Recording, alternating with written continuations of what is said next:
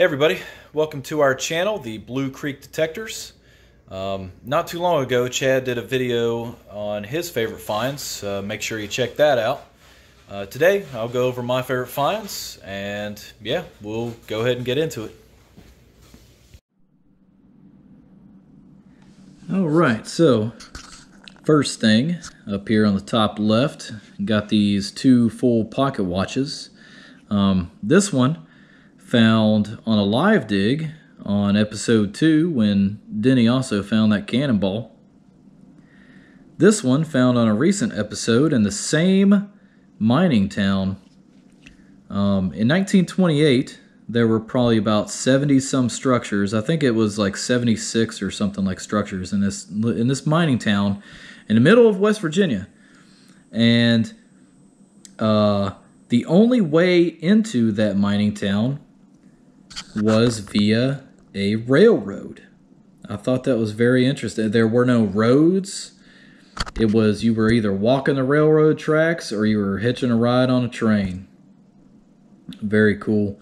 Definitely makes you think of what life was like in that mining town, especially with so many people. I mean, you can imagine how many families lived in a town that had 70 some structures in it.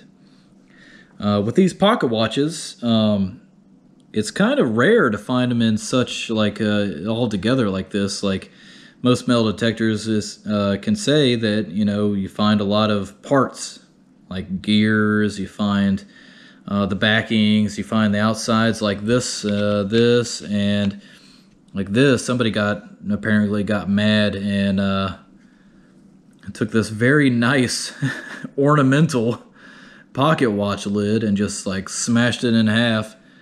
I mean, look at that. That's almost, I mean, these were not the same pocket watches, but unless they were about 40 miles apart, but I mean, that's about the same size. But pocket watches are very cool. I mean, you can imagine how important they were back in the day before the small batteries and modern watches and whatnot. Very cool.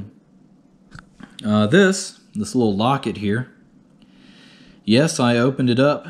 The hinge is actually still good on it, covered in gold, but there's nothing inside. It was just like a green fuzz, if that makes any sense.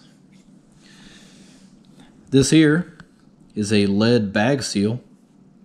They used to seal bags of flour and other things back in the day with these lead bag seals. Like they'd put the straps through that and then smash it down, and then to open the bag you just break it open. But it says CS, and I like to think that it would say an A at the end, like Confederate States of America, but that's kind of like wishful thinking. Not sure what the Confederates would have to do with this, but found this at an 1800s mill site. Yeah, actually, I think that, we have an episode of finding this. Huh. Then over here, Civil War bullets. These might be my favorite finds because they're probably the oldest finds that I have. That, you know, just the area that we found them. These are 58 calibers. These are 62. This is a 2-ring, and from the information that I found on it, they were fired by Confederates. 62 calibers. And then these 3 rings, 58 cals, were mainly used by the Union troops from what I've gathered. But, yeah, find these. I feel like they used rocks as target practice back in the day because most of these I found around rocks. I mean, you can clearly tell the 3 rings and all that there. But, yeah, this one I found under a waterfall that wasn't even close to any of these. It was just probably out of holler, probably about, I don't know, maybe 100 yards or so. I feel like it was dropped, but there is some damage to it. Then over here, Taft and Sherman, 1908. A presidential campaign tag type thing. I mean, I don't really know what else this would go on. But can you imagine the world back then, 1908, when Taft, who did become president, was president? Yeah, that's crazy to think about the world in 1908. Then over here, this one might be my favorite coin so far. It's my oldest coin so far as well. 1881 Indian head penny. I mean, look at that green. But more importantly, there's a hole that's punched in it.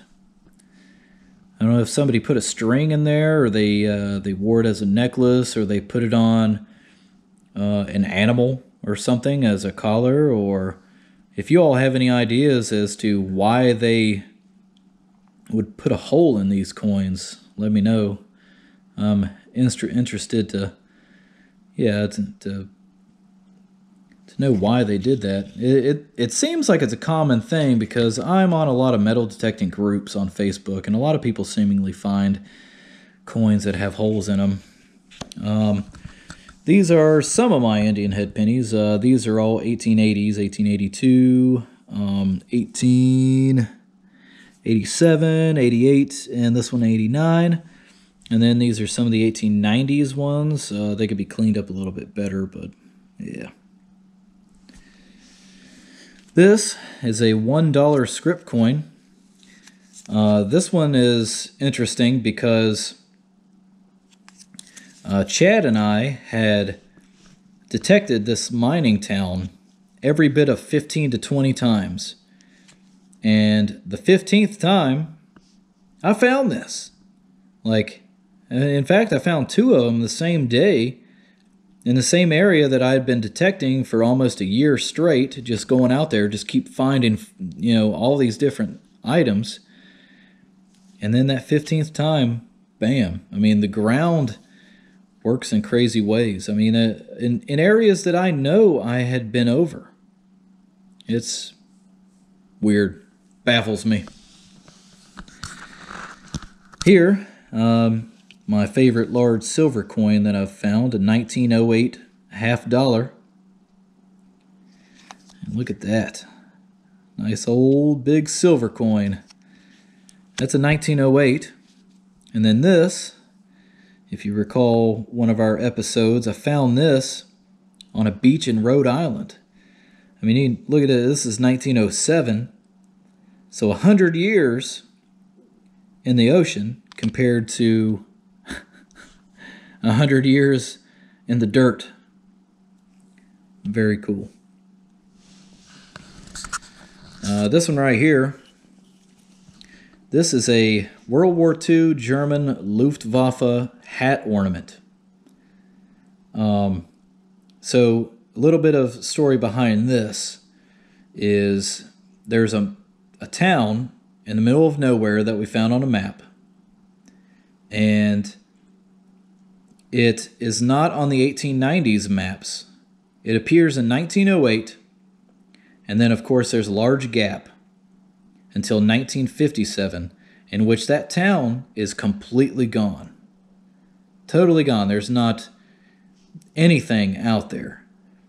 But this, I found this, and not far from it, I believe a 1934 Belgian coin, as well as a 1943 British coin, all in the middle of the mountains in middle of nowhere, West Virginia. And this right here is just cool because it's such a